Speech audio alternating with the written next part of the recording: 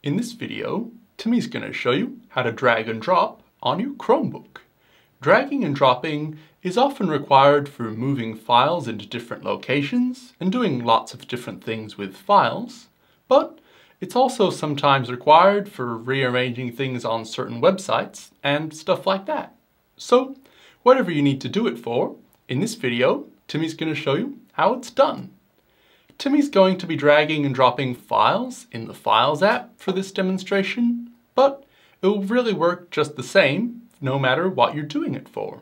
So, if you wanted to drag this file into this folder here, you would need to position your mouse over the top of it, like this. So, position your mouse somewhere like that. And now, with a finger from your left hand, ideally, click and hold down in the bottom left-hand corner of the trackpad, like that, so that now you're holding on to it. And then, with a finger from your right hand, ideally, drag across on the trackpad in any direction you want to drag it to.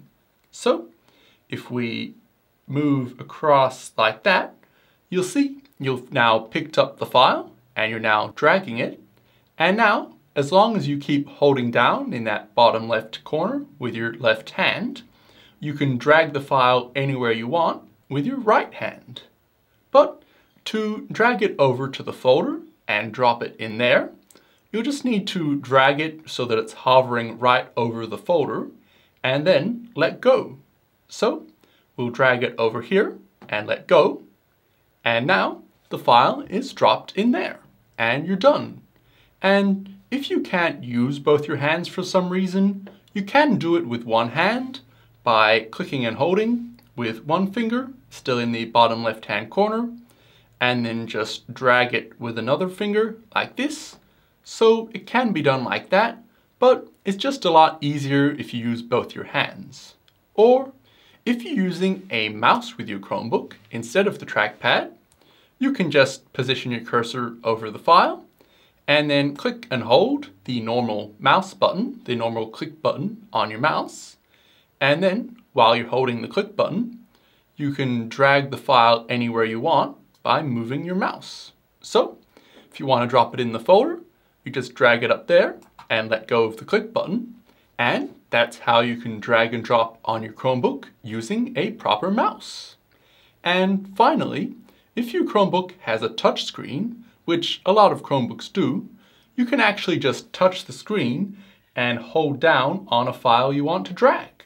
So you hold down on it until you see this blue check mark appear next to it, and then you can just drag it around the screen anywhere you want, just dragging it with your finger.